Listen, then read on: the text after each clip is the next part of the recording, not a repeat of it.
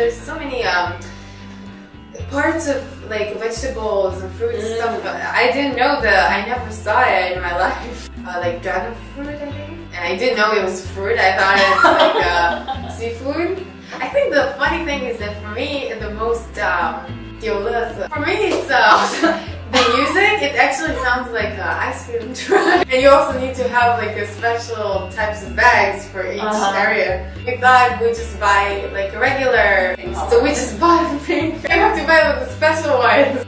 So now I know.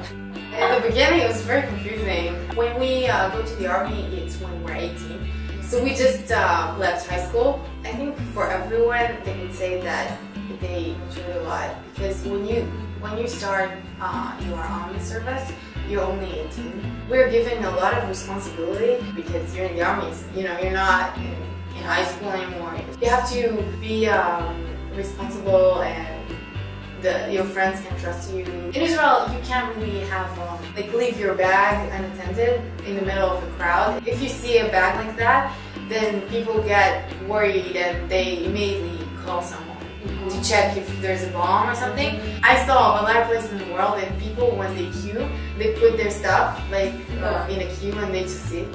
And when I came here, I thought, it's so weird. People would get, what is that? You get suspicious.